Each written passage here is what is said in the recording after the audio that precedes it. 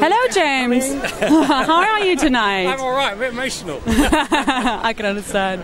So what I'm going to ask you is, obviously you did a lot of research on the First World War for this movie.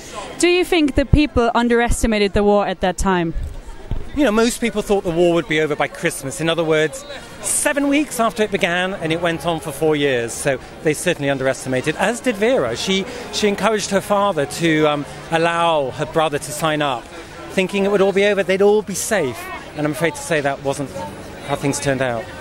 So do you think people will ever be that smart to actually learn from history? You know what, I think the great lesson of this film is young people, never trust your elders.